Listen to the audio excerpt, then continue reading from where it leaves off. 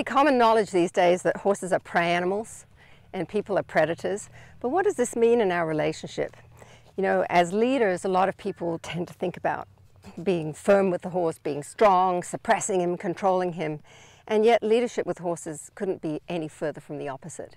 What we have to do is understand the horse's perspective on things, that, you know, the more unconfident he is, the more he's going to notice things because he doesn't feel safe. And how can he feel safe when he's with us? How can I be the best thing for my horse, that he goes, whatever's going on, you're going to be the best place to be. Whether I'm on the ground, whether I'm on his back, that I can give him that kind of leadership and that kind of solace, I guess you'd say. So then that connection is the most powerful thing that you can have with a horse. It almost overrides everything else. Can you imagine if your horse liked you as much as you like your horse, or loved you as much as you love him? But we often make mistakes, you know, where we want to hug our horses and cuddle them and things like that, and yet that might be something that the horse doesn't like.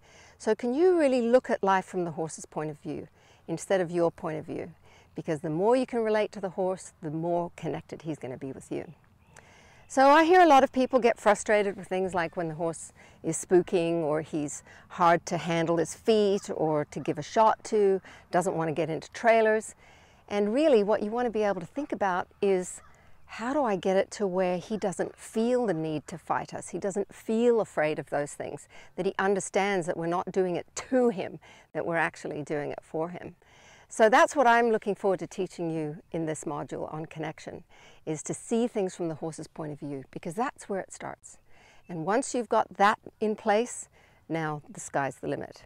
So stay with me. We're going to talk about leadership, the nature of horses, how to read a horse, and lots of good things that will take your knowledge and skills to a whole new level.